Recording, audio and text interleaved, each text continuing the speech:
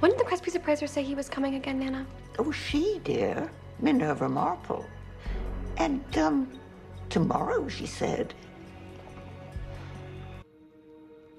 I see. Thanks, Miss Bell.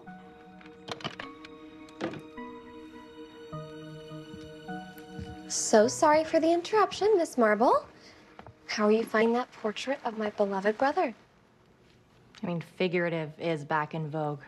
And the artist who painted your brother was chosen for next year's Venice Biennale. I believe this portrait could easily fetch $250,000 at auction. And worth every penny.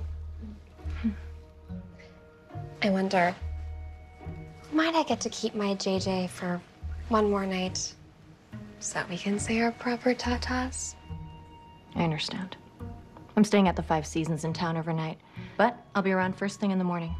Even better, I'll have my men pack it up and deliver it to your hotel. Well, Miss Blossom, it was a pleasure dealing with you. Should you decide to sell any other items in your collection, do let me know. I will indeed, Miss Marble.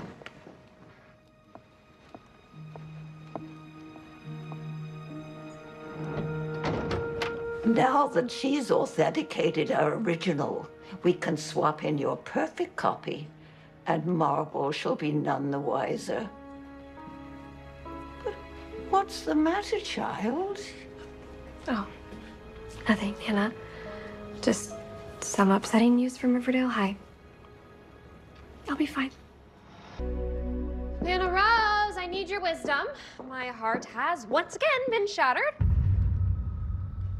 Oh, Miss Marble. So what do we owe this pleasure? Miss Blossom, I went to sell your brother's portrait and made the most disturbing yet fascinating discovery. It was a forgery. A very skillful forgery. And before I call the authorities, I thought we should chat. Don't you agree?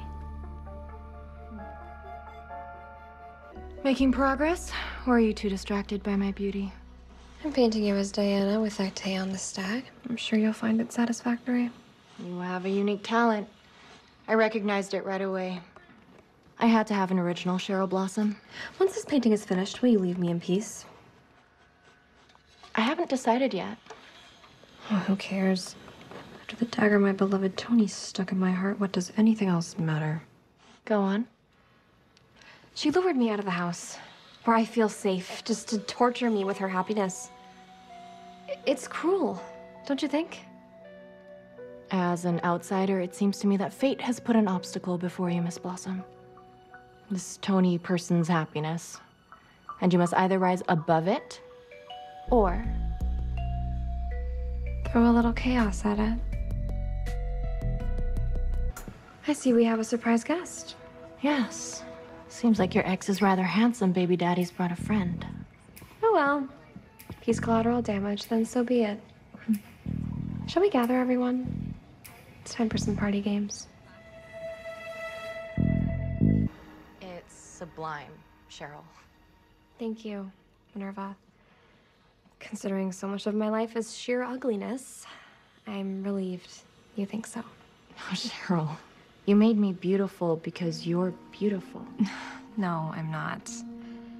I'm repulsive. No. Cheryl, you're gorgeous.